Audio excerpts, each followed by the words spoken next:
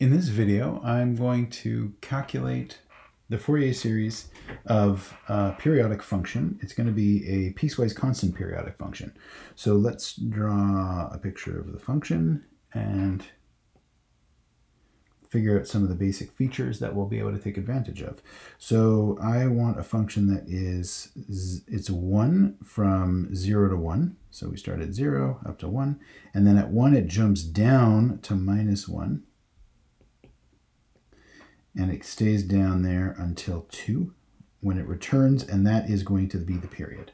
So if I were to continue this, you would have more repetitions of that pattern, and it would keep going, and you could imagine it going backwards in time, but I'm going to deal with just this f of t for t positive and think about an initial value problem for a second order equation here. Okay, and so the period here, the period has t equal to 2. All right, so what we're going to do is we're going to try and write down f of t. We're going to approximate that, and this is going to be a pretty good approximation. In most places, it'll have some trouble at the jumps, but we'll talk about that a little later. So a0 is the first term, and we're going to add a whole bunch of cosine terms from n equal 1 to infinity of an cosine of, and now we need 2n pi over capital T times t, and then add to that a sine series. So this is going to be sine of 2n pi over t times t. Now let me just copy over the formulas that I had from previous video. And there, magically appearing, are the formulas. So what we can do is we can take advantage of some symmetry features in order to calculate some of these coefficients. So let's just look at what I mean by that.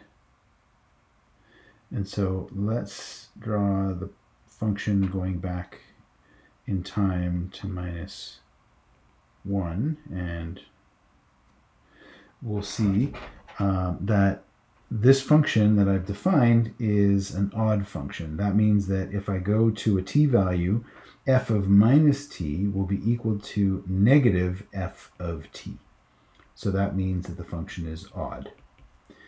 And you can see that because if you pin down the origin and then spin your paper 180 degrees, you get the same function back. And that's what it means to be odd.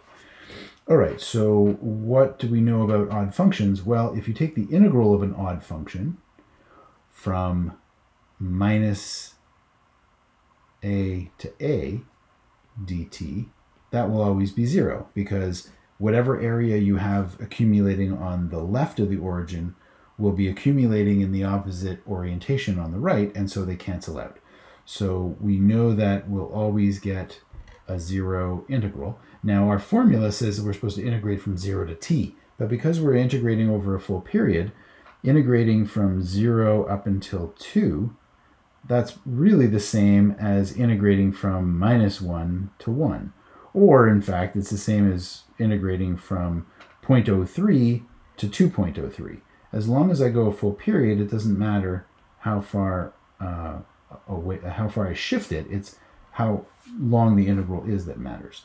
And so I could replace this by the integral from -t over 2 to t over 2 of the odd function, and that gives me a 0. So because f is odd, we know that a0 is going to be 0. And there's another feature of functions. An odd function multiplied by an even function is always going to be an odd function. You should have seen that at some point in a math class, but I encourage you to go through and make sure you know that.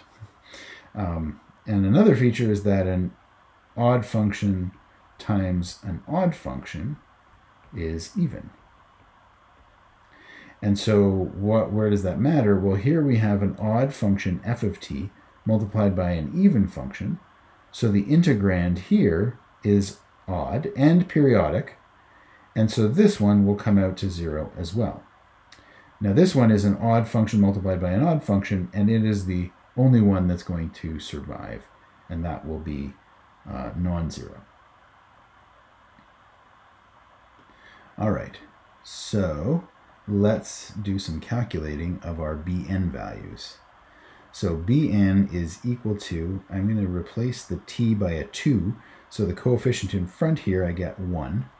And then I'm going to do the integral from 0 to 2 of, and here I'll write f of t for now, but I'll break it up in a moment. And I'll write this as multiplied by sine of, now there's a t in the denominator, so that cancels with the 2 in the numerator, 2 over 2. And so I get n pi t dt. And now how do I deal with this piecewise defined function? Well, I just break the integral up into the pieces. So I'll do an integral from 0 to 1, which is from here to here. And that one, the value of the function in that interval is 1. So I just suppress that f of t. It's just an invisible 1 multiplying the sine function here. And then I'm going to add to that, but let me leave the sign off, the integral from 1 to 2 of, and now from 1 up until 2, I've got a negative value down here of -1.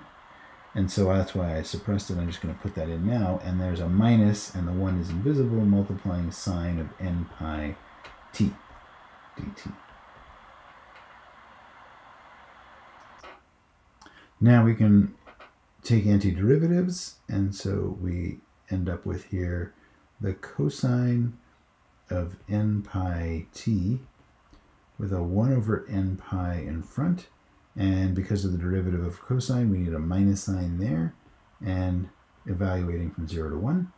And then now that minus sign here makes the minus a plus, and on this side we have 1 over n pi times the cosine of n pi t evaluated from 1 to 2.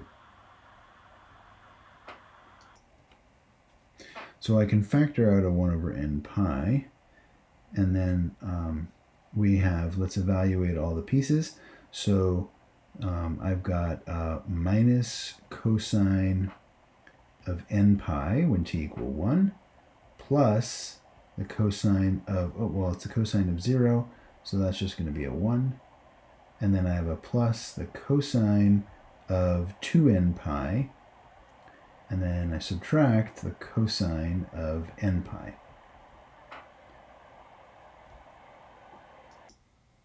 So now it's useful to take a little digression, and let's just look at what the cosine of n pi will be.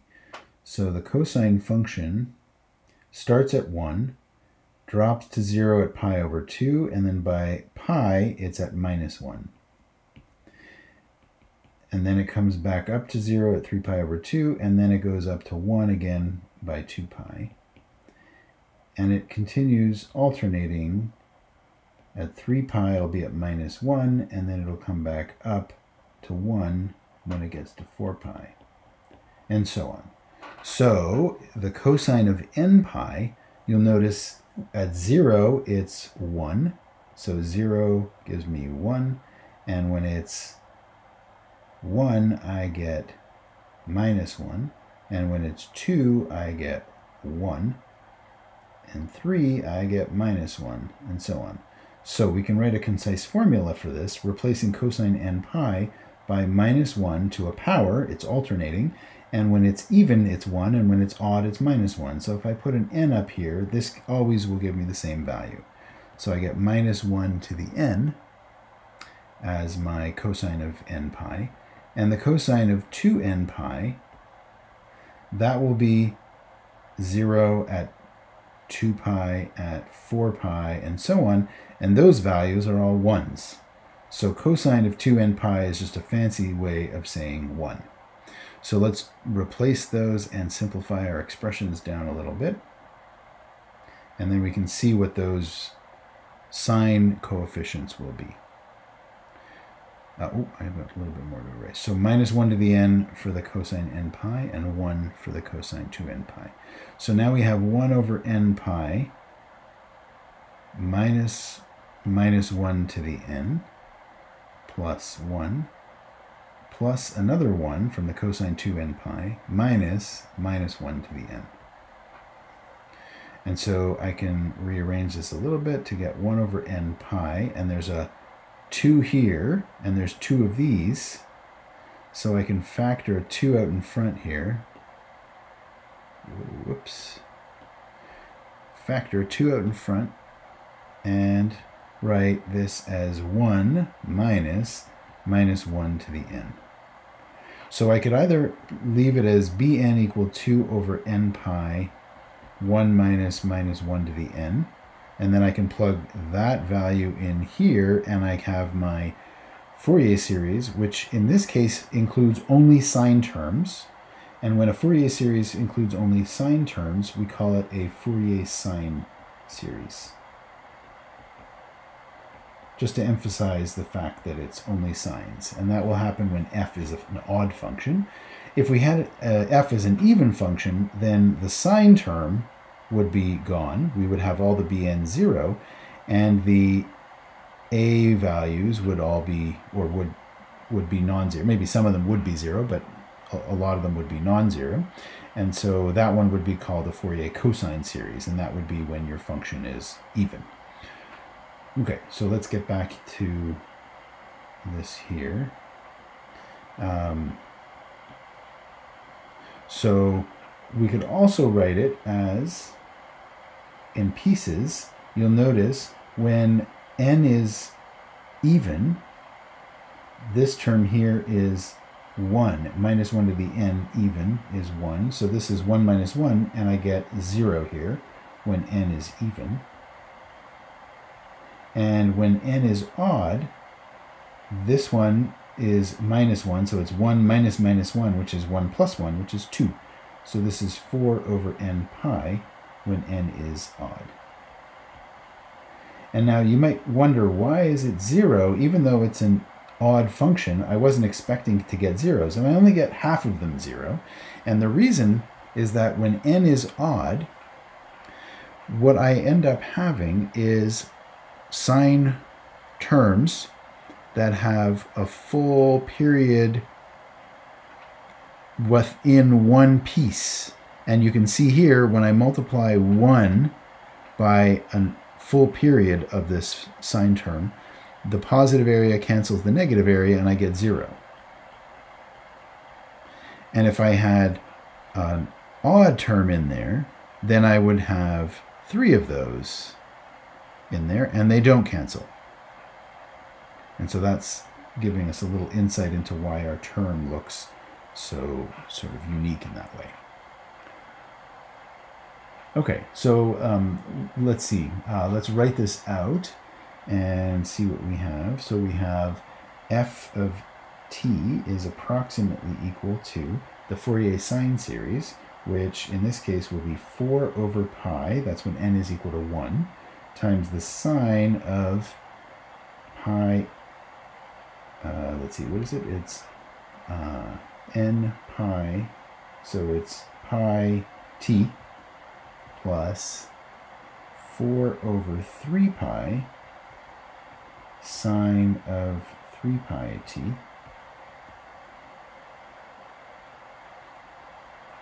and then next term plus and so on over 5 pi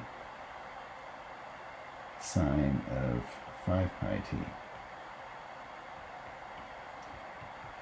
and so on. Now you'll notice that sine of 0 is always 0. So at t equals 0, every one of these terms in this expansion will be exactly 0.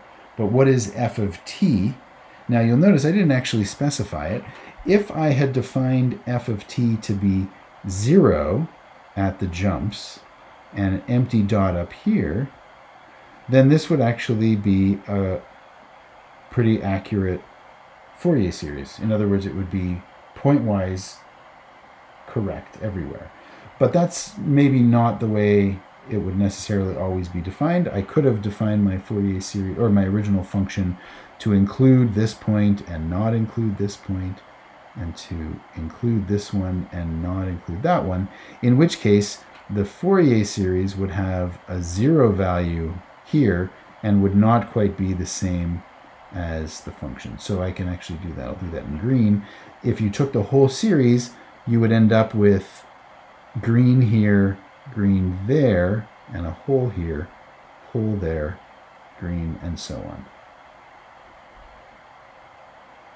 So that's why these Fourier series do not always converge perfectly pointwise, but they are the best representation that you can get with periodic functions, or with the periodic trig functions. And they're quite general. You can use them for any periodic function to approximate them.